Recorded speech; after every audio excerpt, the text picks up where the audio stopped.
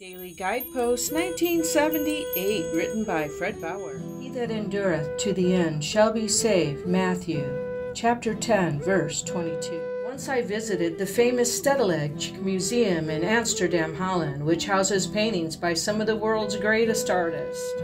I was particularly fascinated by the work of Vincent van Gogh, 1853 through 1890.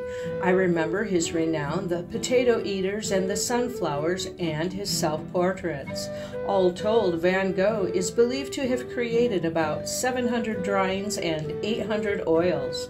But, and this is a footnote worth remembering, he is said to have sold only one painting in his lifetime. When you question your progress, when you grow depressed from failure, when you don't seem to be reaching your goals, it is important to remember people like Van Gogh.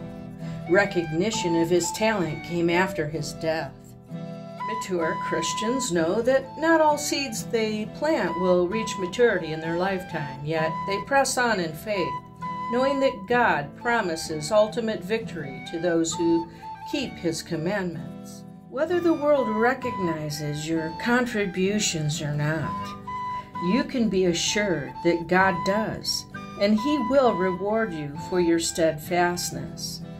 I know you have a plan for each of our lives, Lord. Reveal it to us. God bless you all, and keep the faith.